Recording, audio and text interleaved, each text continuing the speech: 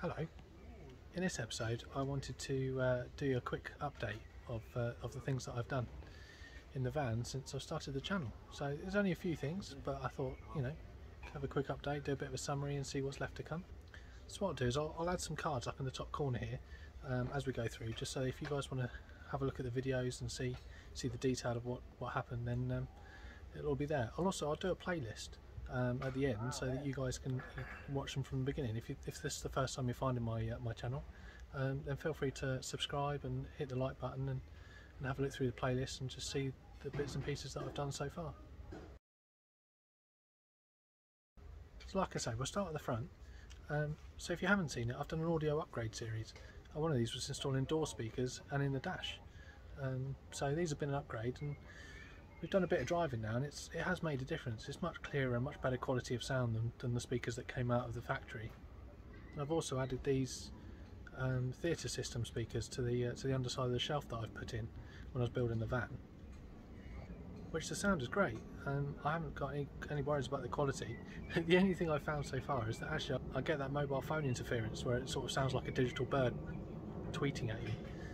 So I think I've got to try and do some sort of EMI shielding to make sure that actually the mobile phone doesn't make any difference on it. It's only coming out of one speaker for some reason. It comes out the one above my head, which is the most annoying because it happens while I'm driving. But anyway, other than that, I'm really happy with it. So yeah, the speakers are great. The front speakers are great. It's all working really well. I was conscious that in my van tour, that one of the things I didn't actually do was I didn't really show you guys the awning. So we've got it out a bit here in this campsite that we're at. It's not out as far as it can go because the pitch isn't actually deep enough for us to extend it all the way. The tree that you can see in the clip here is actually the access road that goes between the pitches, and so that's as far as we can go out. It's controlled with these switches. So the little red button is the one that turns the system on, and then you can extend it or retract it with the little black button. So if you move around to the back of the van, you can see these mosquito nets that we've made. This is our first attempts really, and I think this is probably a bit of a prototype and a learning curve, so I think we'll probably remake these. But so far they've worked really well. They're open at the bottom because I forgot to put some poppers at the bottom, but we've slept with the doors open a few nights now, and actually it works really well at keeping the mosquitoes and the other little insects out. So as a proof of concept, it works really well. We've also got one made on the kitchen window, which works really well. That's better. It's got Velcro on the glass, and it just basically Velcros itself on, so that's working really well. As part of the audio upgrade series, I also installed some speakers in the back doors.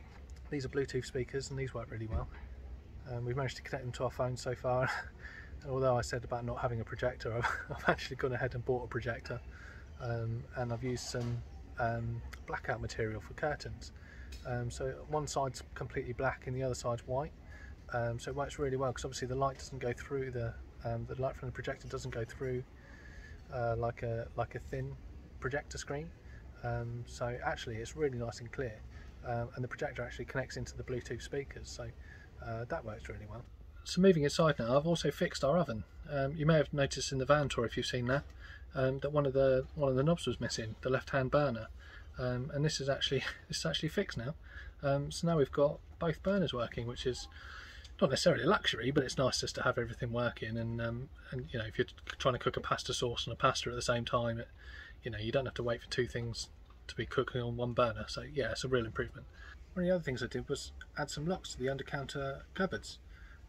This has worked great. Nothing's fallen out on our long drive that we've done recently, and the locks in the upper cupboards that we've had for a while, they've been working perfectly. So again, have a look at the video up in the corner here of just how I installed those. It's very straightforward. Just all you need is basically a switch live, and it works great. You don't have to worry about ever locking a cupboard again. It's very, very easy. So one of the things that I've done that I haven't actually filmed and shown you guys is this switch panel that we've got. I realised that when it's really dark in the van, it's actually quite difficult to find the power buttons and the light switches. So I added some red LEDs on a light sensor, so that when you put your hand up into the switch panel, a red light comes on and it illuminates all the switches. This makes it so much easier when fumbling around in the dark trying to find the right light switch, or because everything's basically powered off of one power button. It basically makes the system live. So you haven't got that on, you can switch everything on to your heart's content and nothing will happen. So yeah, this has been great in the dark. And obviously being red, you don't really necessarily, doesn't illuminate the van too much, so if you are trying to be a bit stealthy, actually a red colour is better than a white.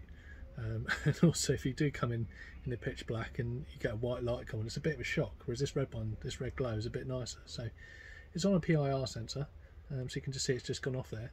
And I've also added one to the sliding door as well. I've actually added a light sensor which is next to this speaker in the cab. So basically it waits until it's dark outside, so that the light isn't coming on and off every time we're coming out of the van. Like when it's daytime, we don't need the light coming on, so it only comes on at night when it's dark enough to trigger the light sensor, and then the PIR sensors galore really. There's just some red LEDs above the sliding door, so that as we come in, we can see our footing and make our way around to the light panel. So just some small improvements just to make the van a bit better, a bit more usable, and just increase our enjoyment of it really. So there we go, that's a quick update of the few things that I've done in the van the past few months. Still to come, I've had a delivery of some lithium iron phosphate battery cells, so I've got to make a new battery for that. So I've got 8 280 amp hour cells to make up a 560 amp hour 12 volt battery, so I'll be doing that at some point. And like I say, go and have a look at some of the back catalogue as such. There's not that many there, but you know, I'm slowly making more and more. And still to come, I'm still not too happy with the cupboard doors, so I've got to remake those, and the bed. I've really got to remake the bed now, and I think that'll be part of the battery installation process, in that I want to make the batteries more safe, and make a proper place for them to go. So that will probably come around the same sort of time, the bed and the batteries. So like I say, anyway, it's a new channel. Please do subscribe, hit that like button if you enjoyed it. Give me a thumbs up, it does help me to grow. If you've got any nice comments to leave below, please do. And also coming up is going to be our trip to Italy. I'm currently filming this on a campsite just outside Venice. So I'll do a 2-part series probably on our trip to northern Italy. It's been fun so far, and we're only halfway through, so yeah, still plenty more to come. So yeah, please do hit the notification bell and select all, just so that next time there's a video come out, you do get notified of it. So yeah, if you've made it this far, thank you very much for watching, and I look forward to you watching another one. Goodbye.